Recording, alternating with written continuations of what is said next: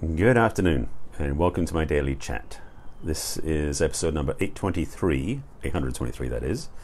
And the topic today, inspired by a conversation I had just now, why working with me, and by this way, it's not for the faint of heart, but also don't be afraid, if that makes any sense. Because I'm saying this because I was talking to somebody earlier today. Actually, we have a block party going on right now where I live. So I just popped into my talk, then I go back into my casual attire. I'll forget for this video. Happy Labor Day, by the way. And I was talking to somebody, and she said, "What do you do?" I said, "I'm a relationship and love coach and expert." And she reacted to it, and I said, "There's only two ways people react to that. They go, 'Ooh, tell me more,' or 'Oh crap.'" And hi, Mary. Nice to see my broadcast.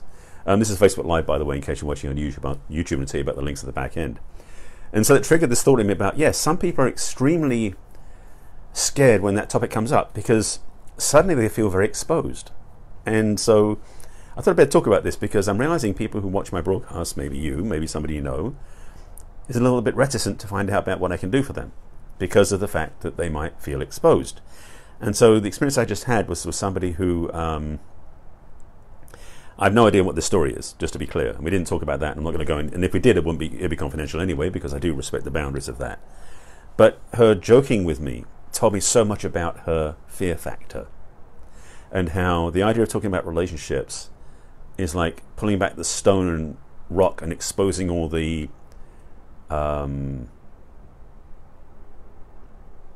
unpleasant memories underneath. I was going to think it wasn't used for that, but that's what I'll speak to that. So the thing is, let me say it this way.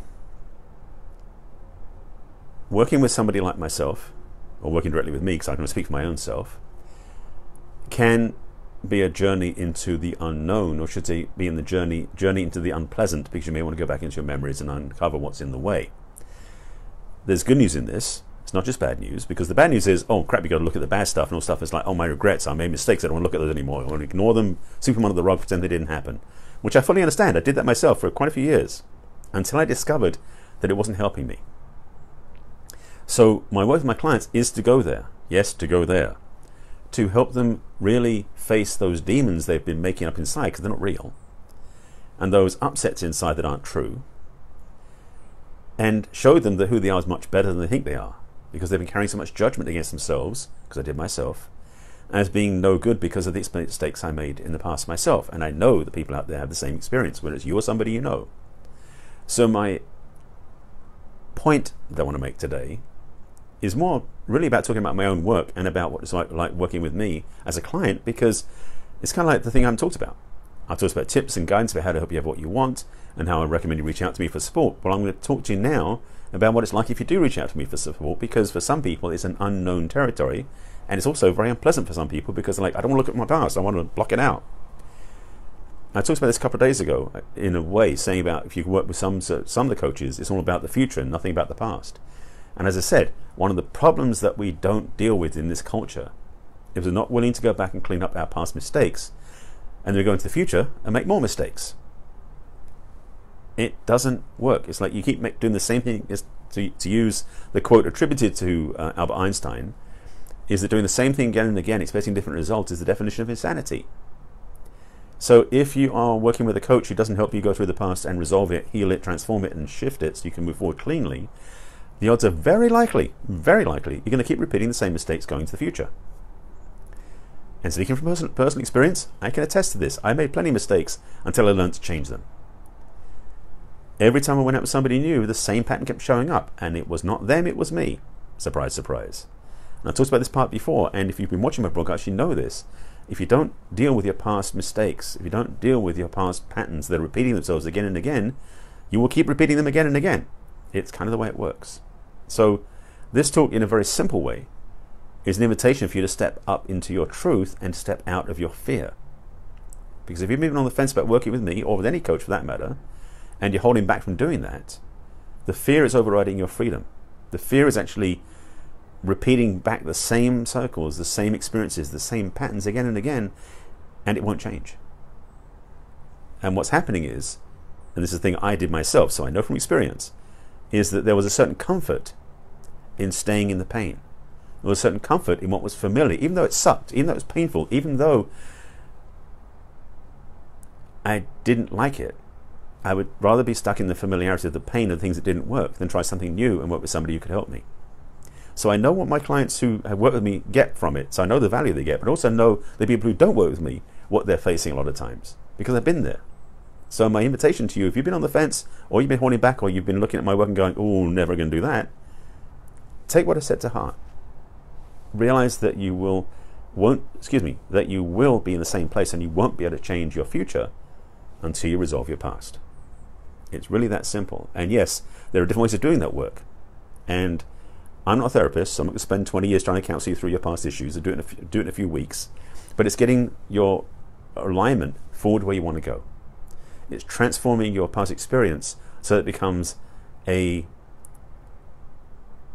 resolved and transformed experience that no longer impacts your future choices. That's the simplest way to put it. So this is not marketing intentionally, but it's more to speak about the wounds that people carry. And I've faced them so many times myself with my clients and my own journey, that we tend to stick to those familiar pains because they're familiar and they're comfortable as much as they're painful, which is so illogical, but it makes a lot of sense for the human dynamic, how we function, that we'd rather stick with the familiar pain that we're used to than step into the unknown where it could be so much better or so much worse. So my invitation to you, if you've been sitting with this for a question mark for a while, is take a next step and reach out to me. I will put some links in the comments, as always. And I know I'm doing this quickly because I want to get this food outside. I want to go back to the book block party, so I'm making this quick. This is Labor Day after all. But I will put some links in the comments to invite you to check out what I do. I'll put a link in the comments for a discovery session with me, a complimentary chat. It doesn't cost you anything, just some time and possible shift to your beliefs. Or we can talk over the phone if you're local in person and get you some clarity where you want to go and where you want to transform. I'll also put a link in the comments to my self-love practice. In fact, this is an interesting thing. I'll just throw this one out there too, because I had a conversation earlier today with somebody. I've talked about my self-love practice as a guided meditation you can use, and it's my voice guiding you through a daily meditation twice a day to do it for 30 days.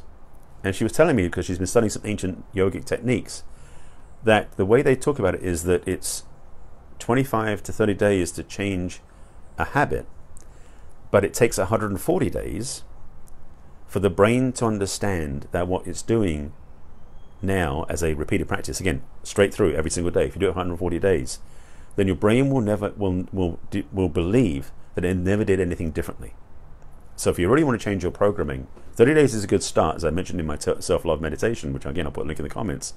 But 140 days apparently is the tipping point for the brain to believe from that point forward it's always done it this way.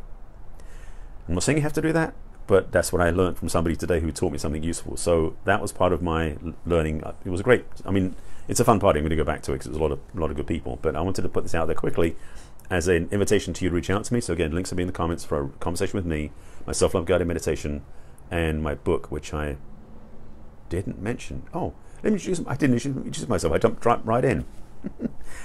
let me put my introduction at the back end, so it's at the front end. Hi, my name is Barry Selby. I guess you might have known that from the title around the broadcast. I am an inspirational speaker when I remember to be on point, and I'm also a relationship and love expert, helping people transform their experience of love and relationships the way they want. I'm mostly working with women to help them find balance in love, life, and business. I'm also a best-selling author of the book 50 Ways to Love Your Lover, which will be in the comments. And I'm a passionate champion for divine feminine, which informs my work, and also these talks I've done now for the last 2.5 years called Messages from the Masculine Inspiring Your Feminine Heart. And that has now got episode number 823. Lots of talks out there, so this is another one of those. Yes, so lots of interesting tips from the party. So I want to go back and get some more, maybe for tomorrow's broadcast. So simply put, if you've been thinking about working with me, but you've been afraid to do so, this is a invitation to look at that as an opportunity to break free from your limited perspective that doesn't get you where you want to go. Don't hold back. You deserve the best. Stay true to yourself. And if supporting yourself by working with me is a good idea, because also, as I said before, it's impossible to change your future without doing some work to change your past, because your past is overriding your choices, as I mentioned before, and my work is to help you heal your past, focus on your future, and get where you want to go. That's the simplest way I can describe it. And if your heart is in the way of that happening, in terms of the wounding and the pain, the suffering you've been carrying around, then do yourself the favor to reach out and get support. That's my offer, that's my invitation, that's my recommendation. And of course, I'm very biased. It's my talk, so I'll do that. So I think I made my point clear enough. Links will be in the comments, as I mentioned. If you haven't seen my broadcast before, by the way, usually it's in the right order. I did it wrong today because that's the way it was. This is my daily Facebook Live I do every day at 5 p.m. Pacific time right here on my personal page on Facebook, which is Barry Selby. The replays go on my business page on Facebook, which you can like, which is barryselby.author. You can watch the replays there. Also, my YouTube channel, which is Barry Selby, all my social media is the name, is the same. My name is Barry Selby is my name. It's also my handle on my social media handles. So my YouTube channel is Barry Selby. Please subscribe to the channel. There's a playlist on there called Messages from the Masculine. The replays are easy to look at. Actually, the replays are easy to look at there on YouTube than they are on Facebook because they're easy to sort through because the way Facebook lays everything. Sorry, the way YouTube lays everything out. It's easier than Facebook. Anyway, with that, I thank you for watching. Check out the links I put in the comments. I'm actually going to do that once I get back to the party or afterwards. I'm going to see how I do it. So check them out later on. Reach out, get support. It may scare you. It may make you feel uncertain. But I can guarantee you, you'll feel safer, you'll feel loved, and you'll feel supported where you want to go, and it's worth the investment of your energy, your time, and your money. And yes, I've been blatant about that. It's an investment on all three levels. So having said all that, I thank you for watching. I will see you again tomorrow for a different topic, I think. But I thank you for being with me as always, and I will see you again tomorrow. Take care. Bye.